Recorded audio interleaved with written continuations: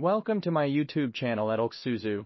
Watch the following clip carefully and you will definitely appreciate it, learn something from it and understand it. I greet you again and once again welcome to my YouTube channel. In the presented clip that you will watch, I will talk to you about Meta accused of massive, illegal, data processing by European consumer groups but watch the clip carefully and you will definitely understand the information, the details presented. European consumer rights groups have accused Meta, the owner of Facebook and Instagram, of carrying out a massive and illegal operation of collecting data from hundreds of millions of users in the region. The European Consumer Organization, BEUC, an umbrella body for 45 consumer groups, said 8 of the groups were filing complaints with their respective national data protection authorities Thursday. The groups claim that Meta collects an unnecessary amount of information on its users, such as data used to infer their sexual orientation, emotional state or even their susceptibility to addiction, which they are unable to freely consent to. The company's practices,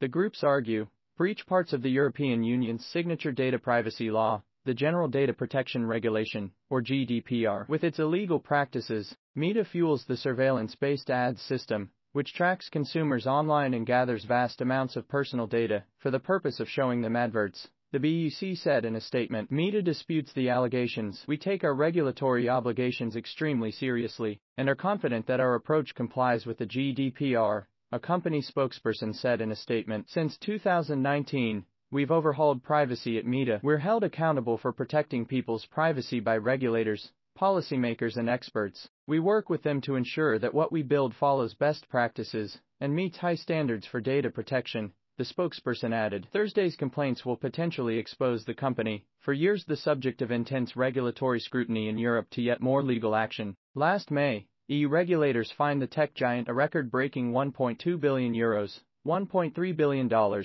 for violating GDPR rules by transferring the personal data of Facebook users to servers in the United States. According to the European Data Protection Board, the fine is still the biggest ever levied under the law, which has applied in the EU since 2018. We are gravely concerned about Meta's practices, a spokesperson for the Norwegian Data Protection Authority told CNN Thursday. Data protection is a human right for all, not a premium feature reserved for the wealthy. Our hope is that the complaints can spark more regulatory scrutiny on the European level, the spokesperson said, adding that Norway would pass the complaint to Irish authorities, the lead regulators for Meta in Europe. Graham Doyle, Deputy Commissioner at Ireland's Data Protection Commission, told CNN the authority had not yet received any of the complaints from its counterparts. We would expect these complaints to go through an initial complaint examination at the respective data protection authorities before being forwarded to the DPC for review, he said. Pay or consent. In October, EU regulators forced Meta to start asking for explicit consent from its users to process their personal information for the purpose of delivering them targeted advertisements. Several days later, Meta launched a subscription service allowing its European users to pay up to €12.99, $14 a month to use ad-free versions of Facebook and Instagram. From Friday, it also plans to introduce additional monthly charges for each new account a user sets up as part of that offering. Meta has said the service is part of its efforts to comply with the GDPR. Subscription for no ads addresses the latest regulatory developments, guidance and judgments shared by leading European regulators and the courts over recent years, the company said in a blog post in October. But the BEUC argued Thursday that Meta's subscription service offers users an unfair and misleading choice, as its data processing isn't transparent, meaning users cannot know how subscribing would change the way their information is processed. Moreover, Meta's market dominance means that users cannot easily leave its platforms without cutting themselves off from their family and friends. The organization filed a complaint with the European Consumer Protection Authorities in November, arguing that this pay or consent approach was an example of an unfair and aggressive commercial practice prohibited under EU law. Meta's offer to consumers is smoke